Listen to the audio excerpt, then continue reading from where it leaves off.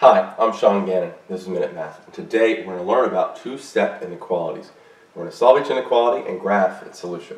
So if I was given this inequality, negative 3 times r minus 4, which is greater than or equal to 0.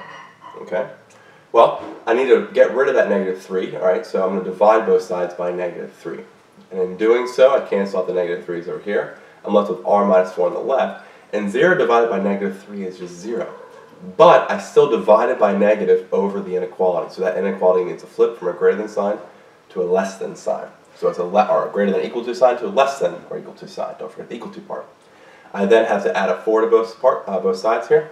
And in doing so, I have r is less than or equal to a positive 4. And that's looking great. So now I need to graph it.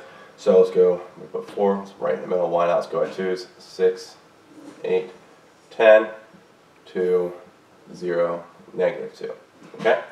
We said r is less than or equal to 4, so we have a closed circle at 4 because it can equal 4, and it's less than, so I put my arrow to the left, and there we go. I have my graph that matches my inequality of r is less than or equal to 4.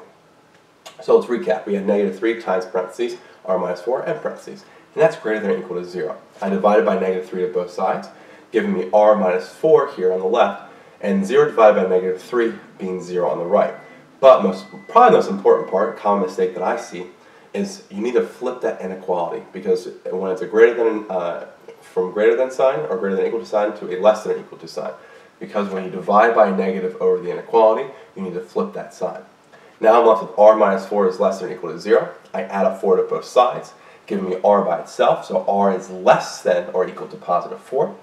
And then from there, I have to graph it. So it's a closed circle at 4 because it's equal to. My arrow goes to the left because it's less than. And so this graph here represents all possible values in our final answer for r, where r is less than or equal to 4.